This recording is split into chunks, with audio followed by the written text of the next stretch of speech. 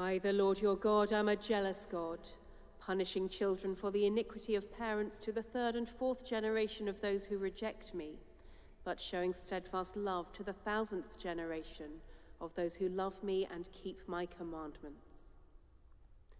May the words of my mouth and the thoughts of all our hearts be acceptable in your sight, O Lord, our strength and our salvation. Amen.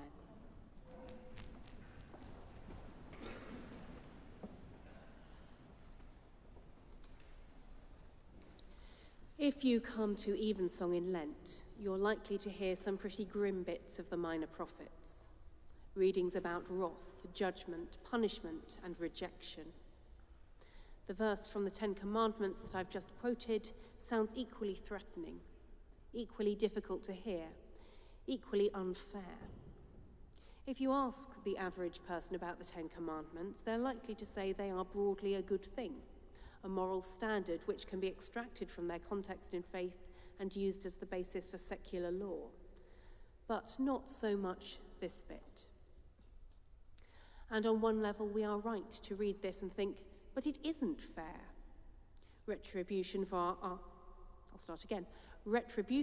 our own iniquities, fair enough. Although secretly we might think that retribution on other people for their own iniquities is even better. But retribution falling on the children for the sins of the parents, that's not fair. And the second half of the verse, with God's steadfast love remaining for 1,000 generations, doesn't really make it any better. When I was a child, I was really irritated by my mum's stock response to my complaint that it isn't fair. She would say, well, life isn't. And I have really tried not to annoy my own children by saying that, but sometimes it's true. I know it's not fair, but life really isn't fair. And we often behave as if we're children and God is the parent.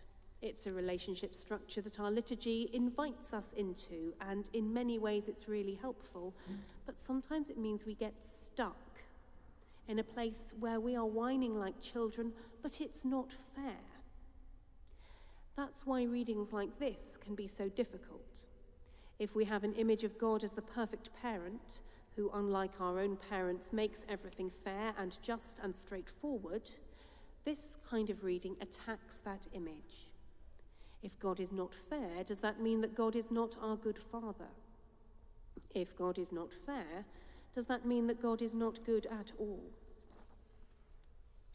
In his first letter to the Corinthians, Paul tells the church in Corinth that God is infinitely beyond what they can comprehend, to the extent that it might not map onto their understanding at all. When Paul says God's foolishness is wiser than human wisdom, and God's weakness is stronger than human strength, perhaps we might also add God's unfairness is fairer than human fairness. By which I don't just mean that when God is as unfair as God gets, God is still fairer than humans are. I mean that when humans look at God and see unfairness, what we're actually seeing is a fairness beyond our understanding. The translation of the 10 Commandments that we heard from the NRSV says that God is jealous and that God punishes. But that's not the only way to understand the text. We could also say that God is passionate or impassioned, and that God does not stand in the way of the consequences of sin, something that the story of the fall, which we heard much earlier in Lent, has already made clear. God is passionate and impassioned. And since our knowledge of what God is like is given to us primarily in Jesus, we should expect to see Jesus too being impassioned and angered by sin, just as we do in the gospel story of the cleansing of the temple. Jesus is impassioned, filled with anger, not anger that is capricious or unfair or punitive, but anger that is righteous, burning rage that sees sin, exploitation, corruption, and boils over, to mix my metaphors, into action. Action that is against sin, that puts an end to exploitative behavior. action that might well have been experienced by the money changers and animal dealers as punitive, but in intention is not so much punishment as a consequence of their sin. Now that is clearly fair, in the sense that it's a very direct consequence applied to those who have directly done harm. We haven't yet addressed the unfairness of the verse from the Ten Commandments, punishing children for the iniquity of their parents. But this too is consequence rather than punishment. It's not that God is choosing to punish vindictively, it's that God, who gave us free will, refuses to infantilize each one of us and the human race by protecting each one of us or the human race from the consequences of our actions. The actions of our ancestors shape our own lives. We can see that in climate crisis, in the continuing reverberations in this city and in this country of colonialism and the slave trade, in the legacy in the institutions we're part of from previous generations in their arguments and preoccupations and prejudices. We live in a world that's fallen, that's shaped by sin, that bears sometimes little resemblance to the world that God created good. And God has not protected the human race from the consequences of its actions. God has not protected us from the consequences of our ancestors' decisions. This is not retribution or punishment, this is adulthood. But to return to our first question, is it fair? Not by human standards, which expect the slate to be wiped clean for us, but God does not work by human standards. This is as bleak as the minor prophets who are so difficult to hear at evensong, and Lent can be bleak. It begins with mortality, the consequence of the first ever sin, and reminds us that our world is fallen and that we are caught up in systems and structures of sin in which sometimes, perhaps often, there is no good decision available to us. But God is passionate. God's foolishness is wiser than human wisdom. God's weakness is stronger than human strength. God's unfairness is fairer than human fairness.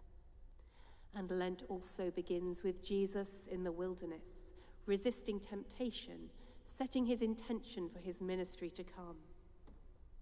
God, who will not infantilize human beings by artificially protecting us from the consequences of our sin, will nevertheless redeem us and bring us to a new heaven and a new earth.